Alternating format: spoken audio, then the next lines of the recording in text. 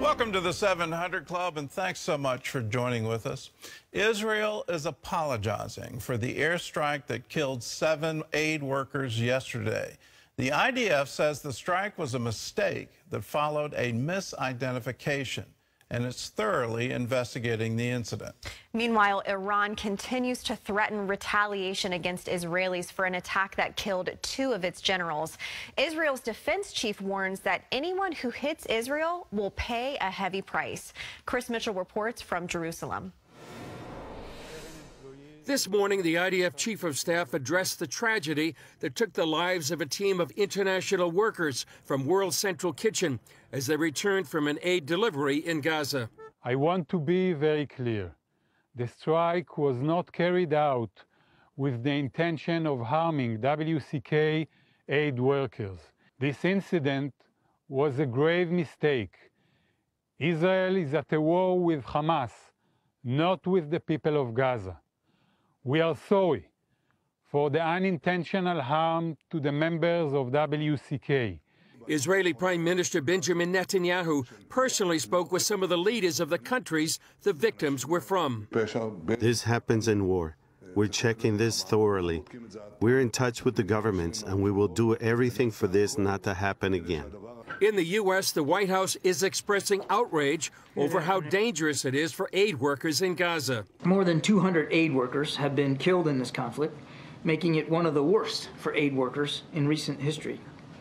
This incident is emblematic of a larger problem and evidence of why distribution of aid in Gaza has been so challenging. Meanwhile, the Israeli military continues to prepare for its controversial invasion of Rafah, Hamas's last stronghold, but also temporary home to more than 1 million Gazan refugees. While the Biden administration opposes the invasion, former Vice President Mike Pence says it's a necessity.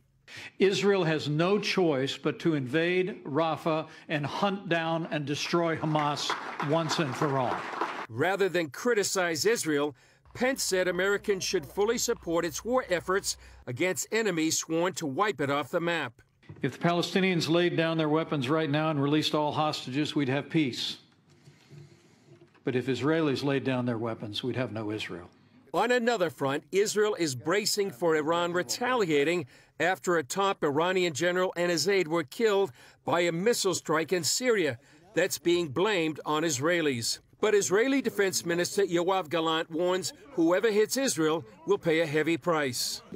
We operate everywhere, every day, in order to prevent our enemies from gaining strength and in order to make it clear to anyone who acts against us, all over the Middle East, that the price for action against Israel will be a heavy one. Chris Mitchell, CBN News, Jerusalem.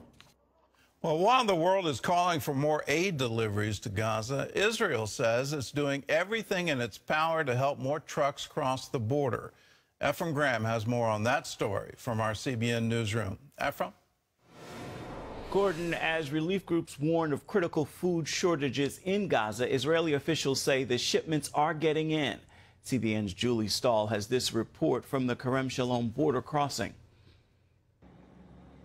Israel insists it is facilitating the movement of goods into the Gaza Strip. Colonel Elad Goren is in charge of the team monitoring and coordinating humanitarian aid deliveries. He says Israel is working to expand delivery and is attempting to do so by adding resources and having staff work longer hours. Israel is doing everything it can to mitigate the humanitarian consequences of Hamas's action in the Gaza Strip. The passage behind me leads to the gate to the Gaza Strip. Before the war, there were about 70 food trucks a day going from Kerem Shalom through that gate into Gaza.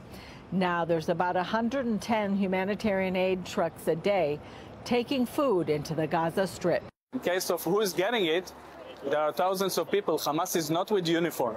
They are civilians. We are moving trucks to the civilians, and the civilians are getting the food, and hopefully that will be a continuous process, mostly with the UN organizations and not other.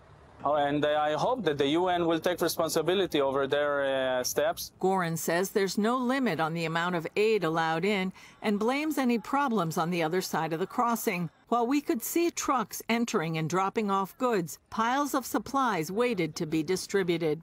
Often, there is hundreds of trucks worth of aid waiting on the Gazan side to be picked up. That is the biggest obstacle to aid reaching Gaza in need.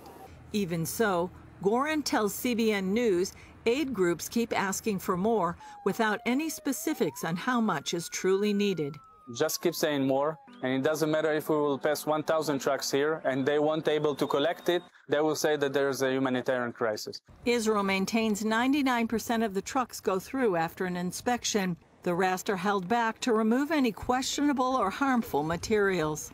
The trucks that are rejected are sent back for repackaging because they contain materials that Hamas can use for their terrorist activities. These problems aren't new. In 2016, CBN News saw the complex realities of operating the Kerem Shalom crossing. Ami Shaked, coordinator at the time, told us they lived and worked under constant threat of attack. This crossing point had a bad history with attacks. In 2008, it was totally destroyed by attack of Hamas groups.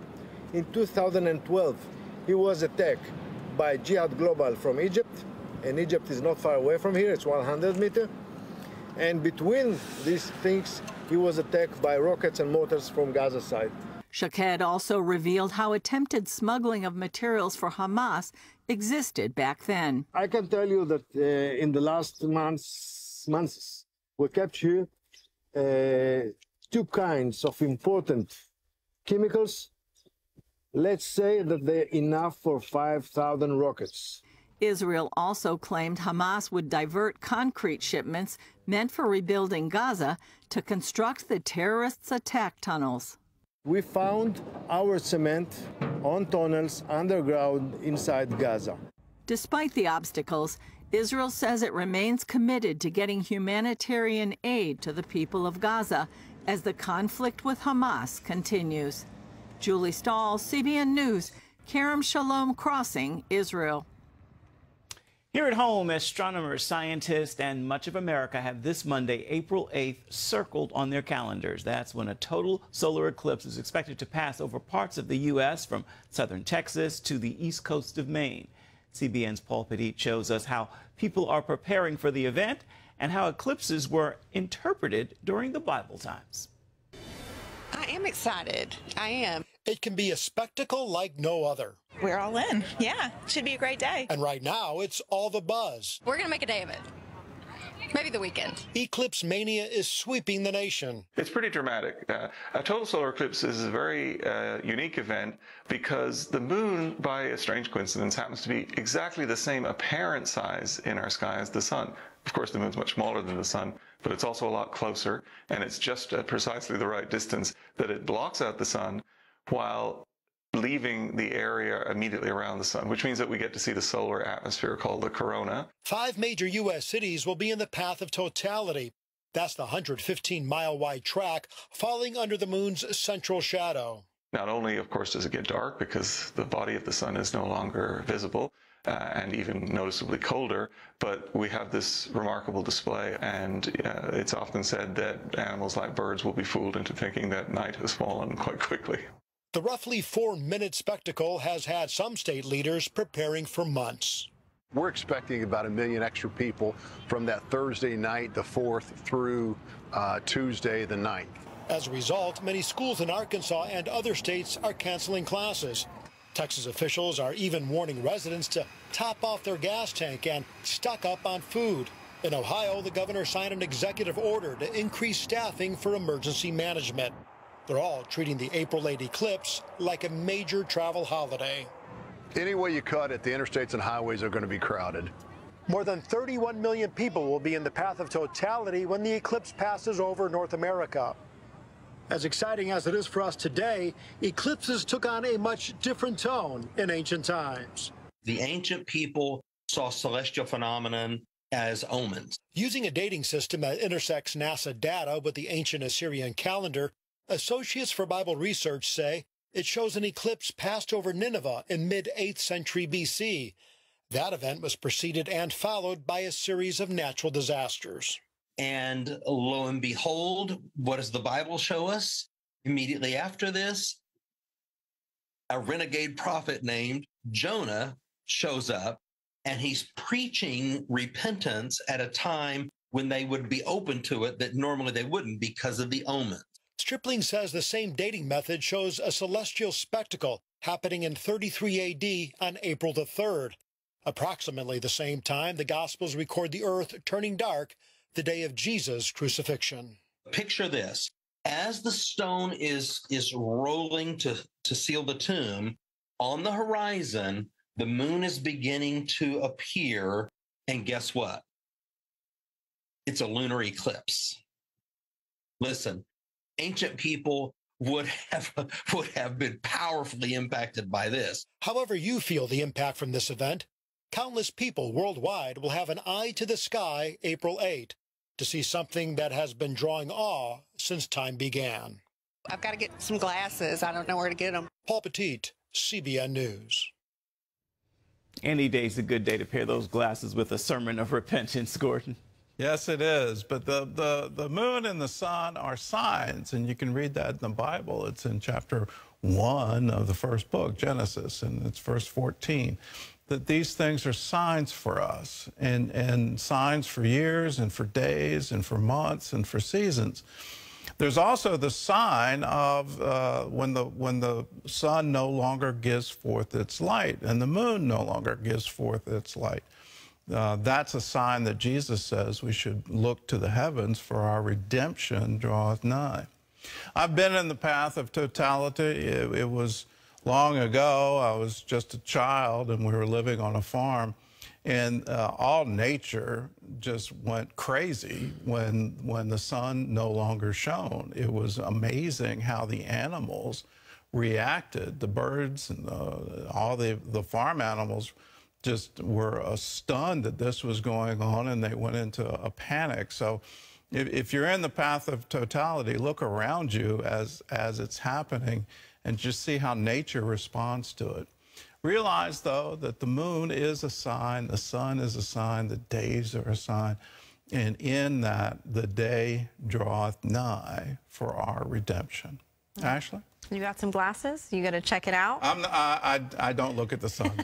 That's right, no. but we got to get glasses in order to do that. So I got to make sure I get some glasses too, because here we can partially see it, right? We're gonna be. Yeah. I've forgotten what the word is like penumbra or something like that. Yeah, that's so interesting. Powerful stuff. Well, in Myanmar, some call it Burma, but they call it Myanmar, the military government is cracking down on ethnic minorities and Christians. One American aid group is risking their lives to help the victims get out of harm's way. Well, Chuck Holton brings us this exclusive report from the front lines. Deep in the mountains of eastern Burma, gunfire echoes through Christian villages. The Burmese army is driving thousands from their homes as it seeks to crush opposition to the 2021 coup.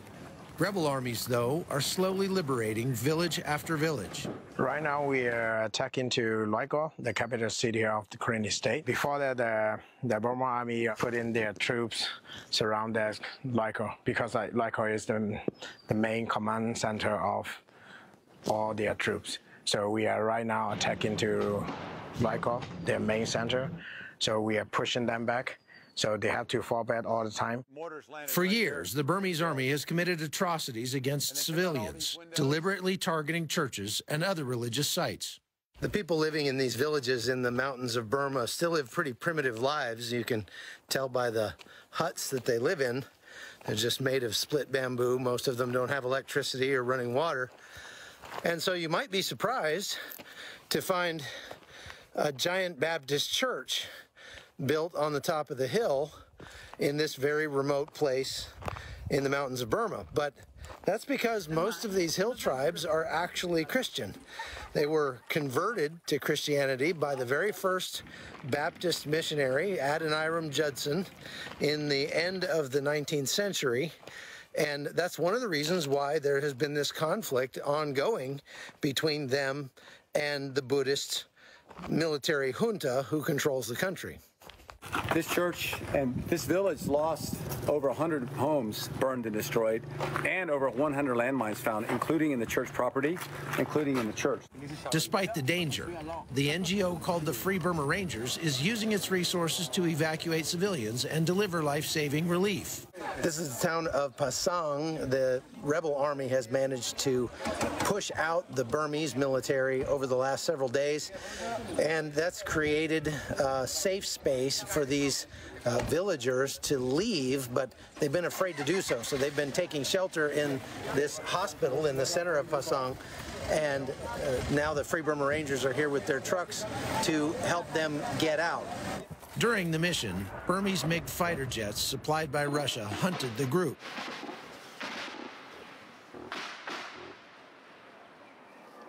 So we have a recon plane flying over, trying to find this convoy, I'm pretty sure. We've been going this all day. Normally they fly, after that will come airstrikes, airplanes. And then these planes can also drop mortars. Many of the minority groups have taken up arms, resisting the dictatorship for decades. Now, their aging weaponry is no match for the junta's modern arsenal. So this is an M16A1 rifle, and you can tell how old it is by looking at all the bluing is rubbed off of the upper here. And these things were probably left behind at the end of the Vietnam War. That's how old they are. Even with limited resources, rebel armies are methodically taking ground.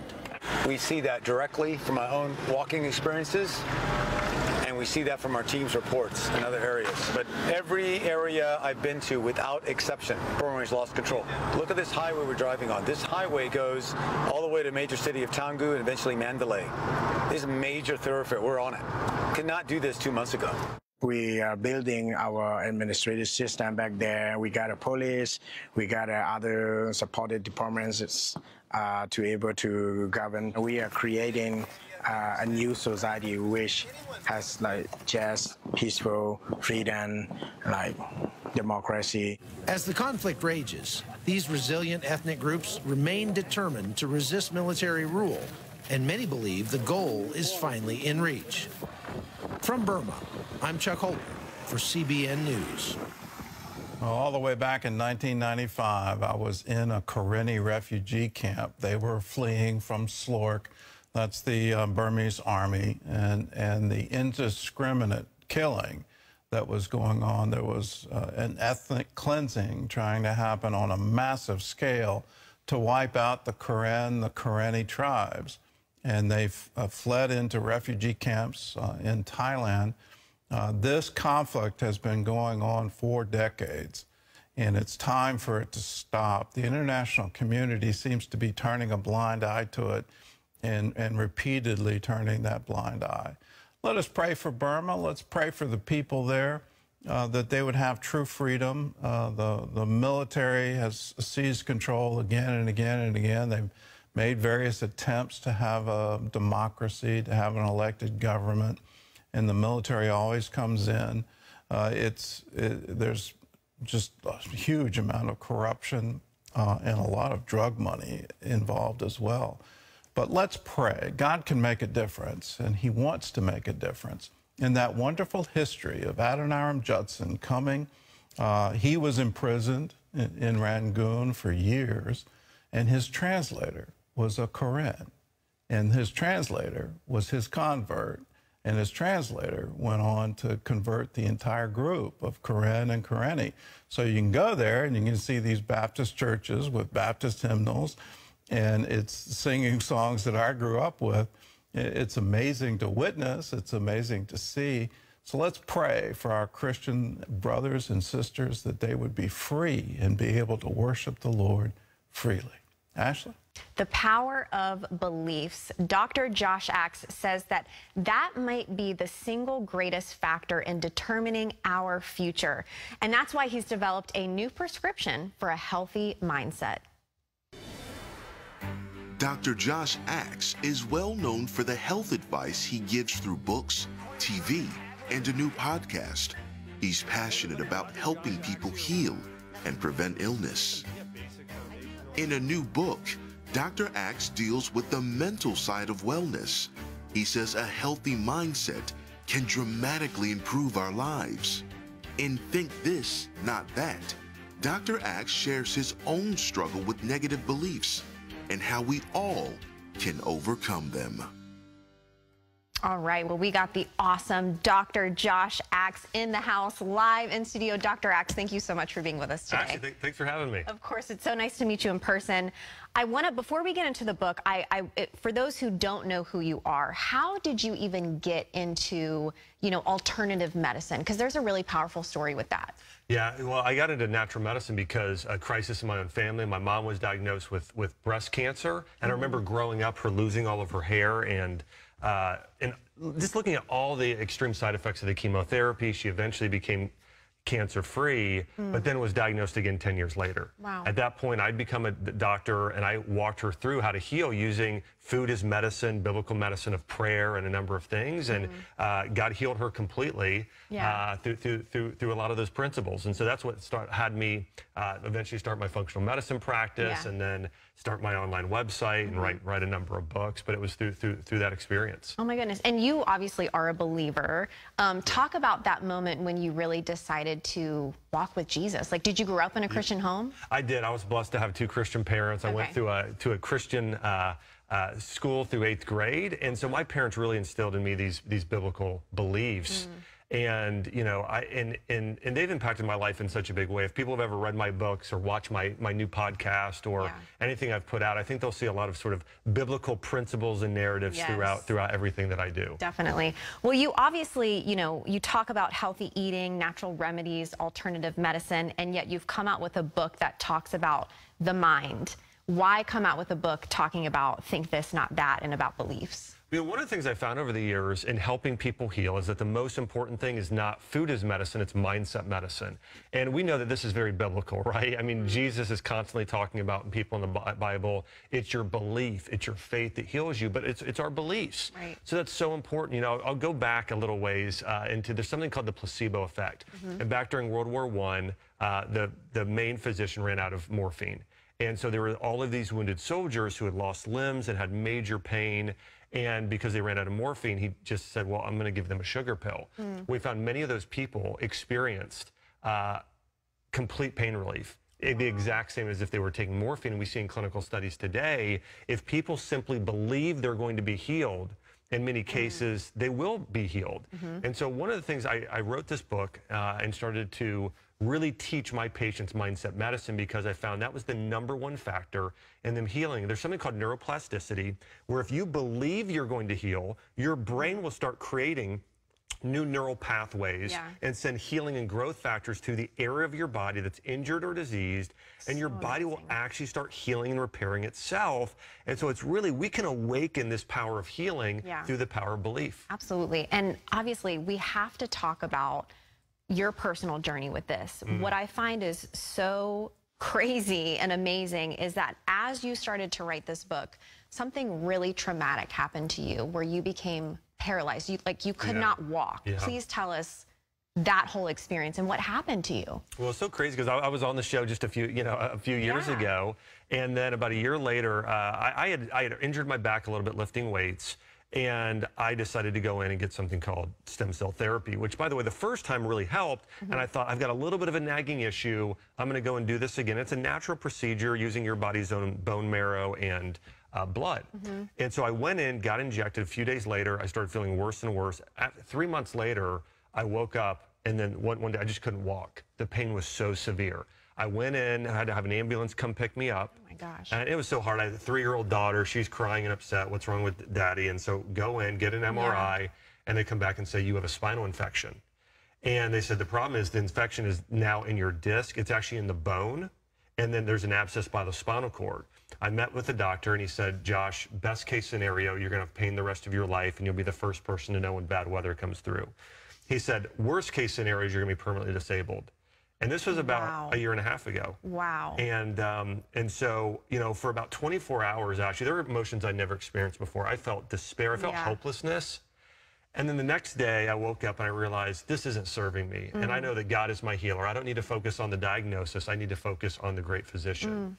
And so I started thinking about and going and realizing that I need to see myself in the future completely healed. I need to see myself throwing my baby girl up in the air again in the pool. I need to see myself completely 100% healed. And so I started visualizing myself in that way. I started thanking God and praising him for healing me and started fostering the beliefs. And I knew both the science of neuroplasticity, that my body will send more of those healing signals when I believe certain things. And I knew those biblical principles. And so I did that.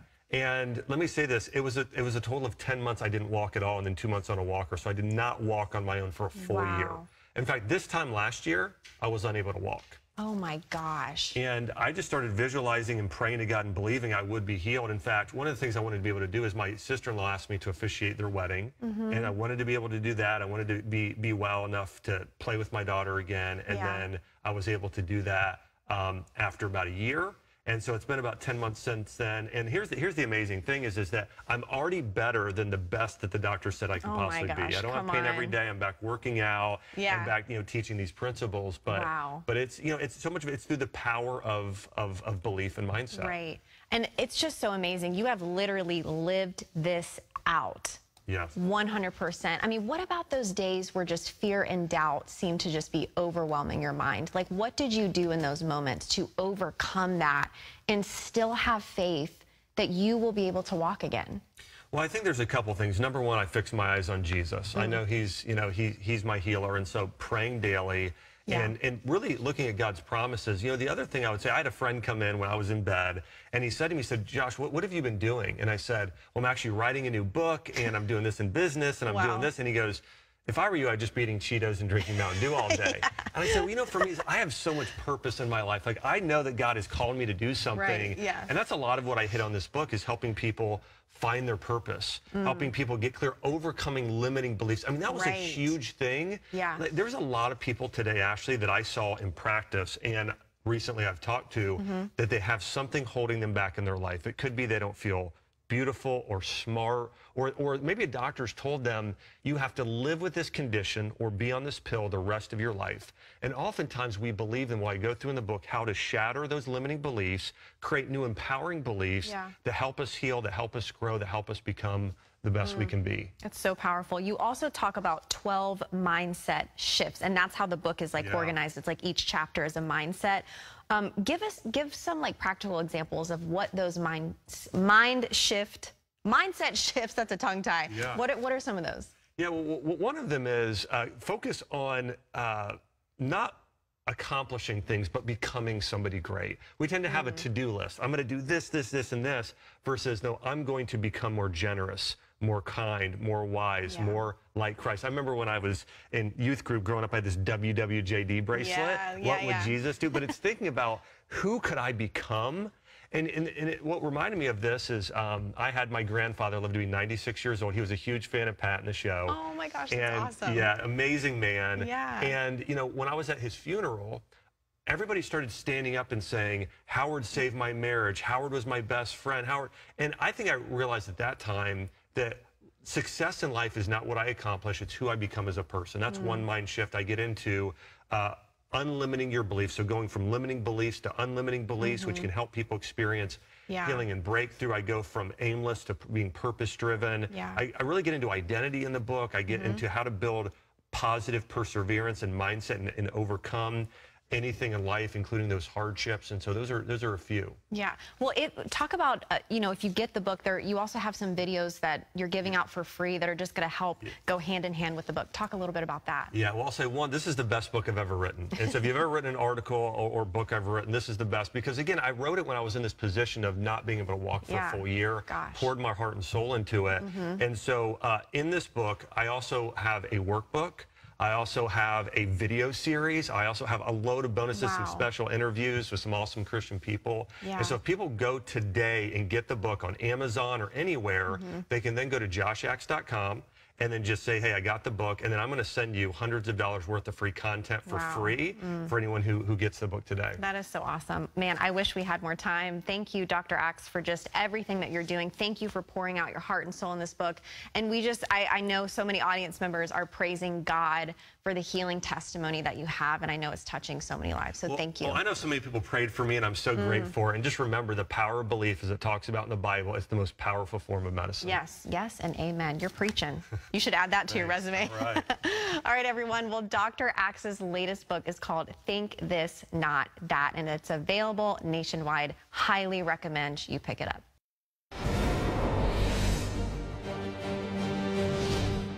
And welcome back to the 700 Club for this CBN News Break. We begin in Taiwan with the strongest earthquake in nearly 25 years. It's left at least 9 people dead and more than 300 injured.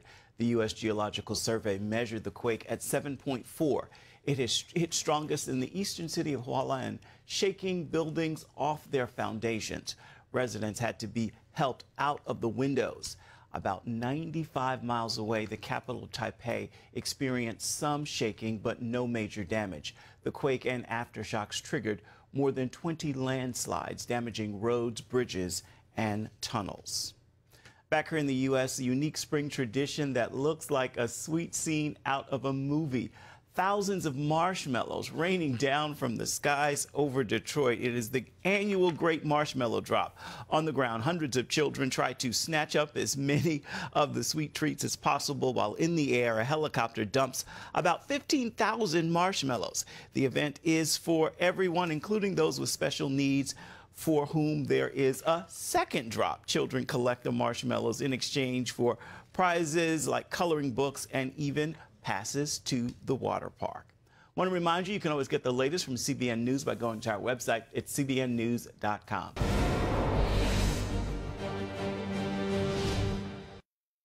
Old, run down, and barely livable. Diana's house is so rotten she's scared it will fall on her. Her single mom has no money for repairs, and she barely makes enough to feed her family one meal a day. 6-year-old Diana lives with her mom, grandma, and little brother in Peru. She told us they often go hungry. When mom doesn't sell anything, I only eat once a day, and then I go to bed.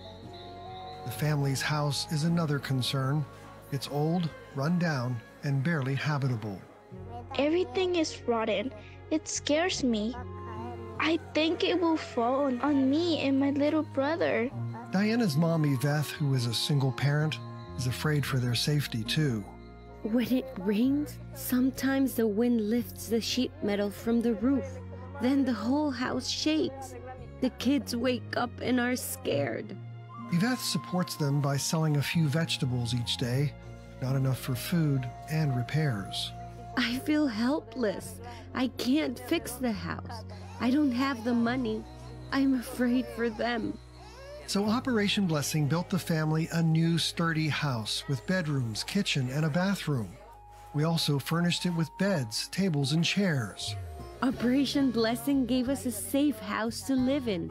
Now we sleep well and even have a nice place to eat our meals together. Thank you for my pretty house. We then helped Iveth to expand her business with lots of fruits and vegetables to sell out of their new home. I am selling a lot more. I even have money to grow my business. Mama has a big business now. Now I can eat 3 times a day. Thank God who put wonderful people in our path to help us. Thank you so much. Sometimes it's hard to believe that there are individuals and families and mothers and fathers and children who live in conditions like this when we live in a country where there's almost like too much. There's just so much around us. But I'm telling you, when we link arms together, we can do so much more than we can apart.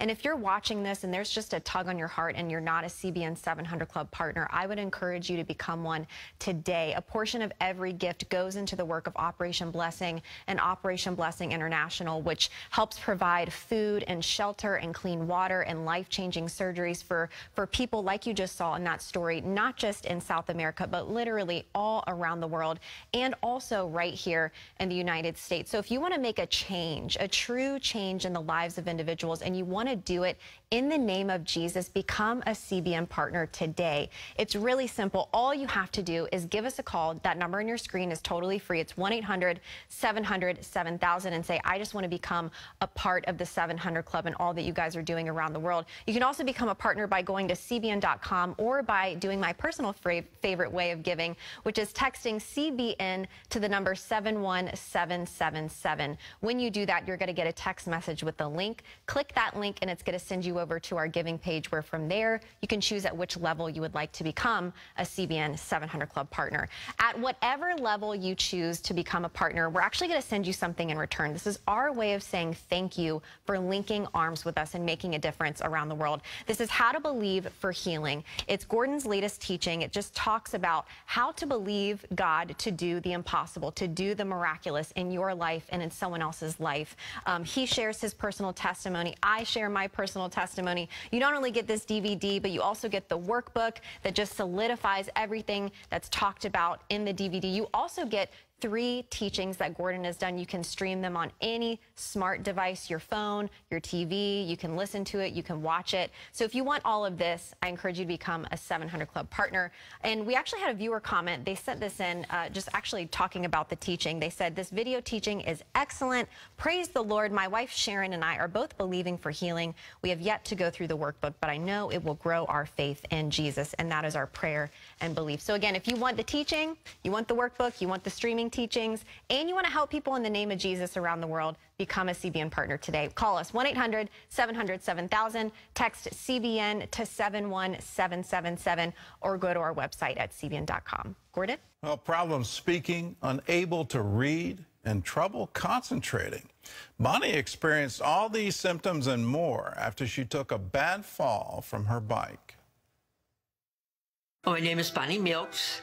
I'm a very lively, almost 79-year-old person. It was May 1st, and I called it my May Day.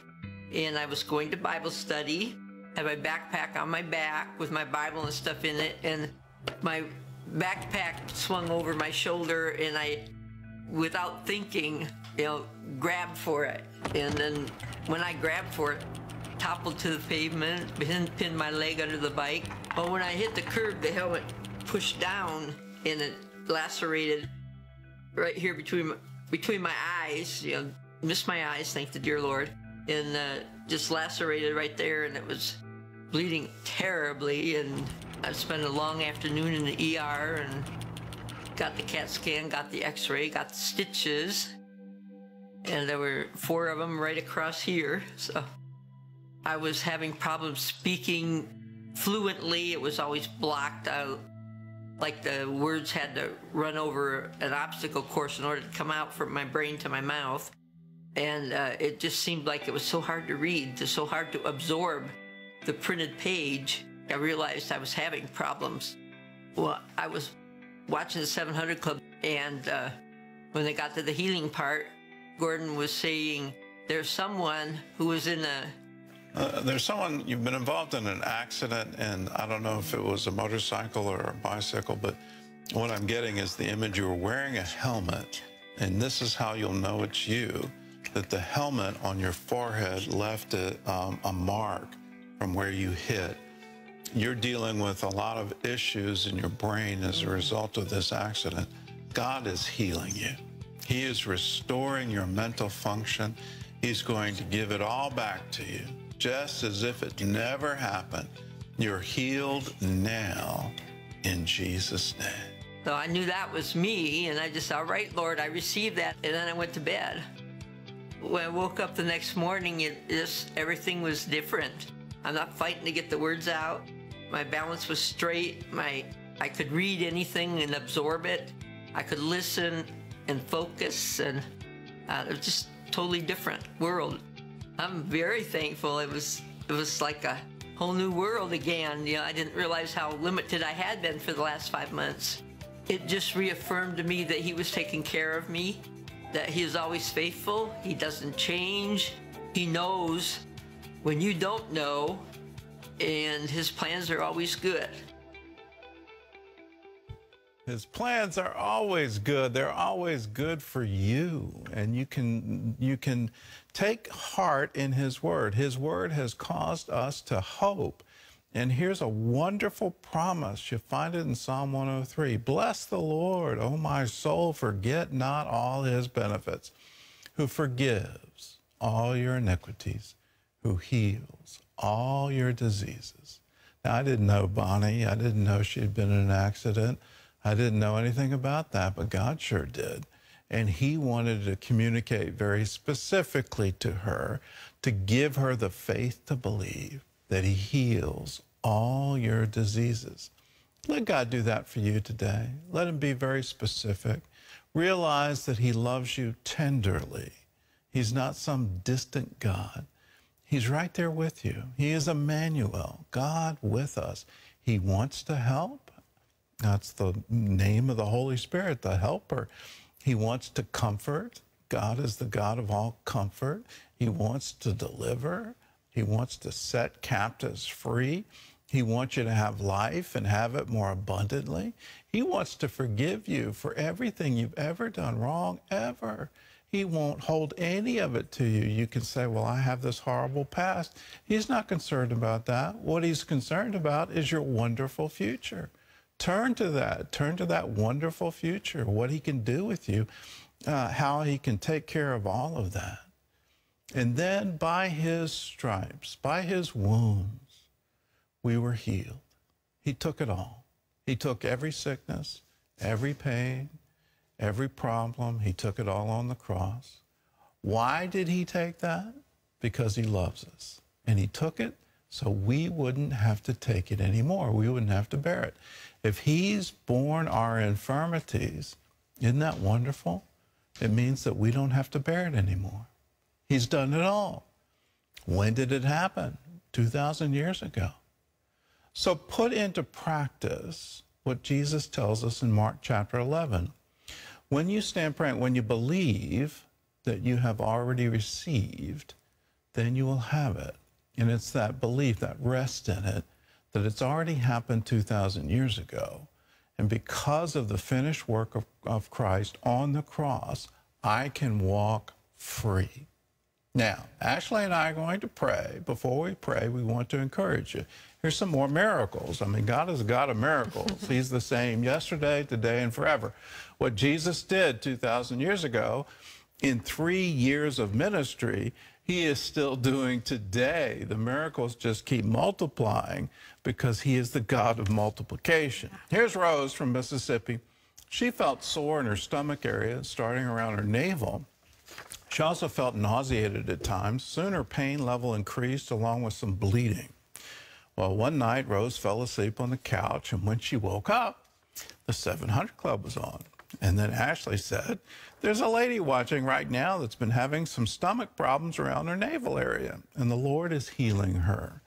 Rose said to herself, this is for me. Well, throughout the day, she kept thanking God by faith for her healing. The following morning, she got up and realized she wasn't hurting. There wasn't any blood, no nausea. The symptoms never returned. Wow. She gives God all the glory. Praise God. Here's another amazing miracle. This is Tamara of Port Washington, New York. She suffered chronic back pain for years. It got so bad that it hurt to move. She would lie on the wooden floor since it was the one place she felt somewhat better. To get up, she had to roll over and push herself up slowly with her hands.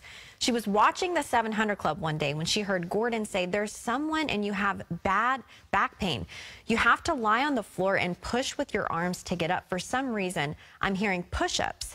Get up and do what you couldn't do. God is healing you. Tamara knew it was for her. She jumped up and raised her hands and praised to God. She hasn't had any more back pain since. Come on, let's go. Be encouraged with these testimonies. And I believe faith is an act. I mean, that you can get into the Greek. It's a noun, but it's also a verb. So when you act your faith, you show yourself, you certainly show God that you believe. So in an act of faith, lay your hand on that area of the body that needs healing. Ashley and I will join in agreement with you. Here's what the Bible says. When two or more agree touching anything, it shall be done for them by my Father in heaven. So you touch, we'll be your two or more, and we'll agree with you, and God will do all the rest. Lord God Almighty, we come into agreement, and for everyone reaching a hand on that area of the body that needs healing, we join with them. We say out loud, be healed and be made whole.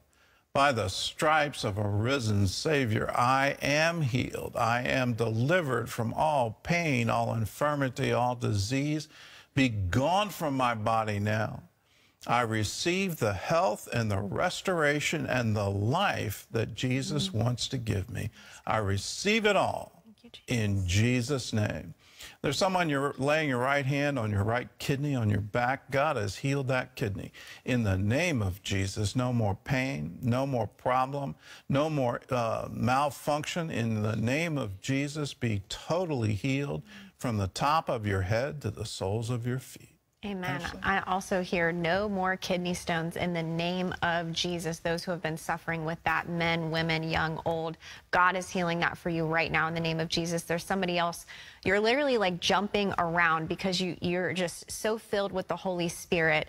You're praising God for the issue with your right ankle. You're able to jump. You're able to move around like you haven't been able to in a while.